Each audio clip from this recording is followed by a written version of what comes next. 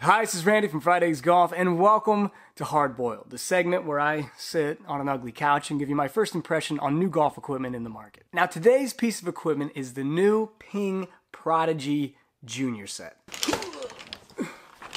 Now, I realize that a lot of you probably don't have any personal interest in this set, but I do have junior subscribers out there, and plus, parents, you might be looking to buy your kid a new set of junior clubs, so today, I'm going to review this set. Now, the purpose of today's review is to not only give you my personal thoughts and opinions of how the Ping Prodigy set performs, but also how it performs up against some of the top performing Ping equipment on the market today. First thing we're going to talk about is materials. Now, Ping has decided not to water down the materials they use in the Prodigy set because the driver uses titanium, which you'll see in almost all high-end performing drivers on the market today. And also on their fairway wood, hybrid, irons, and wedges, they use the same 17-4 stainless steel that you'll see in their G400 series. Speaking of G400, you're going to see a lot of similar technology from that series in the Prodigy set. For starters, the driver, fairway wood, and hybrid all have turbulators on the top line there.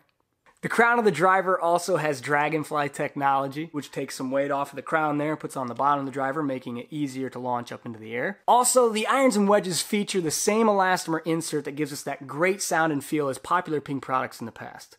That's alliteration, kiddos.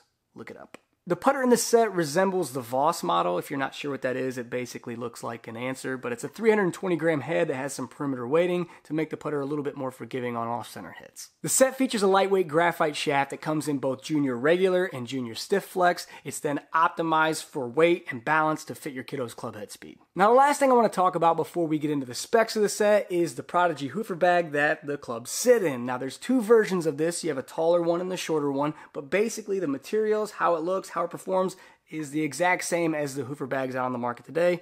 They're just a little smaller and a little lighter. The second thing I want to talk about are the specs of the clubs and also the possible set makeups that you can create. So we're going to go over every single available club in the set and then also what lofts they are. Starting out, you have a driver that comes in 15 degrees. The fairway wood has 22 degrees. The hybrid has 27. The 6-iron has 32. The 7-iron has 35. The 8-iron has 39. The 9-iron has 43. The pitching wedge has 47.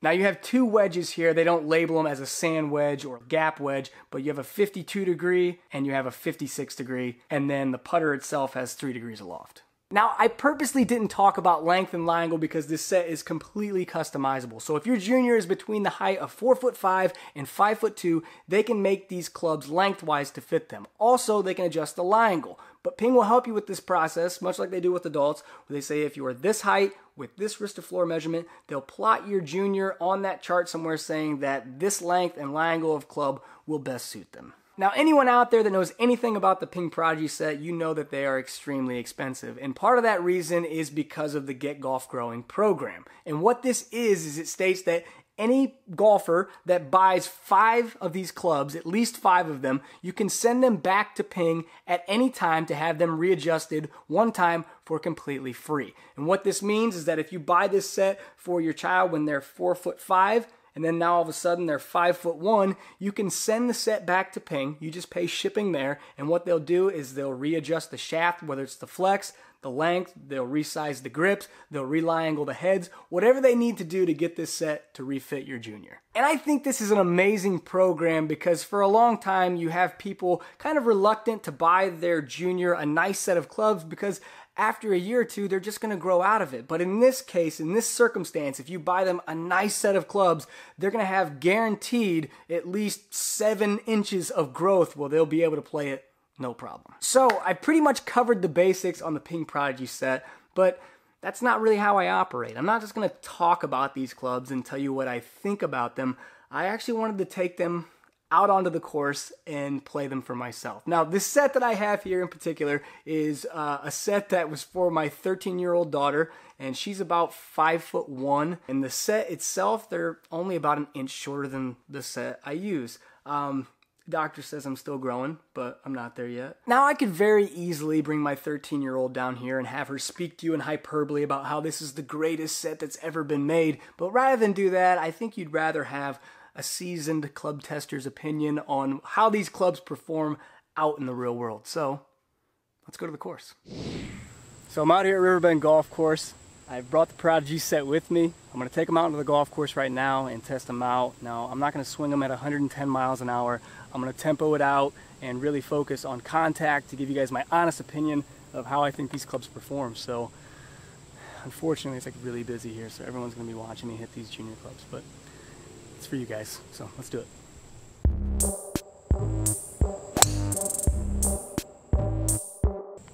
Okay, I'm lasering back to the tee station. I just hit that drive 255 yards. I think at this point, worst case scenario is I play the best round of my life with a set of junior clubs.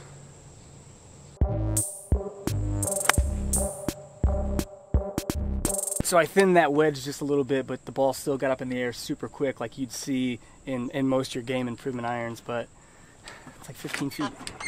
Birdie putt.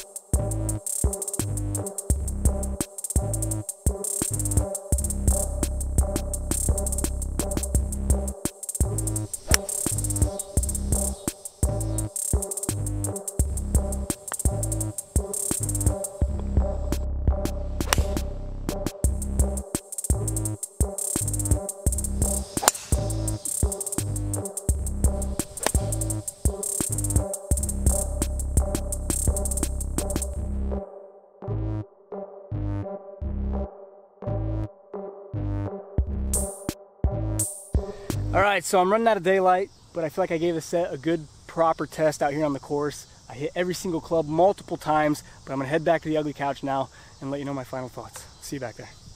All right, so we're back on the ugly couch, and I wanna give you my thoughts and opinions on what I think of the Ping Prodigy set now that I've had the chance to test them out on the course. My first impression of this set when I took it out of the box was, these do not look like junior clubs. And having taken them out to the golf course and played with them, they don't perform like junior clubs. I almost birdied that first hole, my first go with these clubs out on the golf course. The driver really surprised me because not only was it solid feeling, but it also performed well. I still got decent distance out of it, even though I wasn't swinging at my regular club head speed. So that right away was impressive. And as I stated in the video, that first iron shot that I hit was a little bit thin, but the ball still launched up in the air, no problems whatsoever, which is what you want to see with a junior iron, because a lot of times they lack the club head speed to be able to launch the ball and get it airborne. Now, the rest of what you saw was pretty much a highlight reel, but performance-wise, I hit every single club in the bag, and I was not once disappointed on how the club performed and how it felt. Now, my timing was a little off because of the weight of the club. Now, there was a decent swing weight there, but it was a little lighter than I was used to. And also the total weight of the club was off. So me trying to time everything out was a little difficult. And as I got more confident with the set, I started to swing a little faster, which became a nightmare very quickly. But overall, very impressed with the performance. The driver, the fairway wood, the hybrid, they all performed like high-end level metal woods that you'd see in the market today. The irons, they performed as well as any game improvement set that I've hit out on the market. So you really don't sacrifice much when it comes to current technology as a junior golfer now. The wedges had great greenside spin, good feel, good performance out of those. The putter felt solid. Once again, it was a little bit lighter weight, but still, when struck in the center of the putter, it felt pretty similar to the one I have. And probably the most surprising thing during my experience playing with this set was the fact that I didn't give up any distance with the irons, which kind of blew my mind. Now, the driver, obviously playing such high loft, I had generated a lot of spin, and I lost a little bit there, but I'm still hitting it like 255, 260. But the irons, I hit my 8-iron where I would hit my 8-iron that I currently play with. So I didn't sacrifice any distance or performance there. And they felt just as crisp, just as solid when I struck them. But when I would miss hit them, they would still get the ball airborne and they would still go, which is what we all want, right? Now, before I start sounding too much like a 13-year-old girl, did it hit the flag? I think I went in. I do want to mention that there is a major drawback to the Ping Prodigy set, and that is the price. These clubs are insanely expensive. I'm not sure where you are in the world or where you're looking to purchase these, but they are every bit as expensive as a high-end set that you would see for adults. Now, a lot of people are questioning, like, why would I want to buy my kid a set of clubs that cost more than mine do? Well, these clubs aren't for what I would say the beginner golfers. This set is for a serious junior golfer. Now, if you're going out and you're buying this set for a kid that's never played the game before, it's probably not going to be the best option. And the reason I say that is not because they're not going to appreciate the performance, but it's because you're putting a lot of pressure on that kid. You're saying, hey, I spent all this money for you to play golf, now you better play golf. And in doing so, you might crumble some of that desire for them to naturally want to play the game. So I always recommend starting out with like a cheap set or even just one club and having them play, see where they go, see if they latch onto it and they want to, broaden their horizons when it comes to playing more golf. But buying this set for a junior, you want to make sure that they are devoted and that they really want to play this game on a more competitive level. Now, this set in particular, I was going to purchase for my 13-year-old stepdaughter. She came to me and was like, hey, I really like playing, and she's been playing for like 3 or 4 years now, and she's like, I want to play competitive golf next year. And I'm like, I have no problems with that. Let's get you a nice set. And I saw this set come out, so I messaged Ping and I was like, hey, I want to buy this set.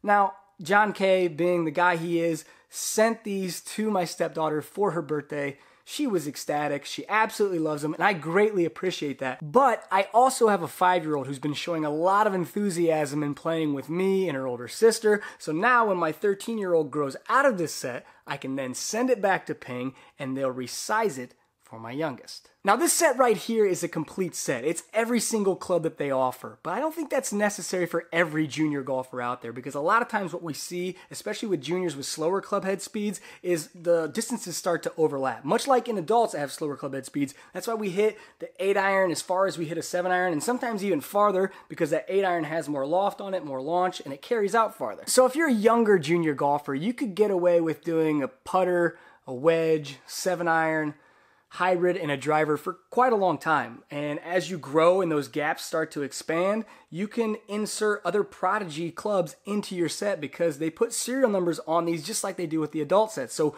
if you send these back to get them resized, you can just purchase new Prodigy clubs to fill those gaps.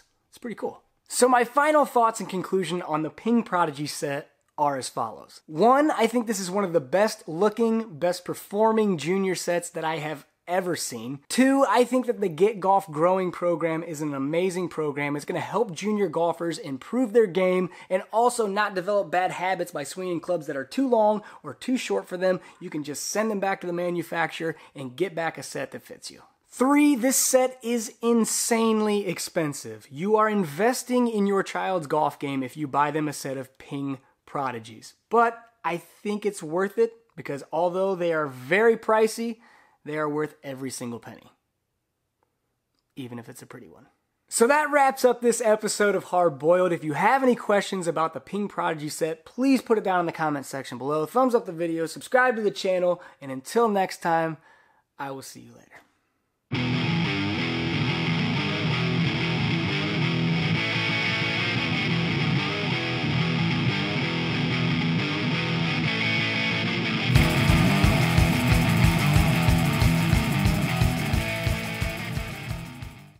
Put that on YouTube. Okay.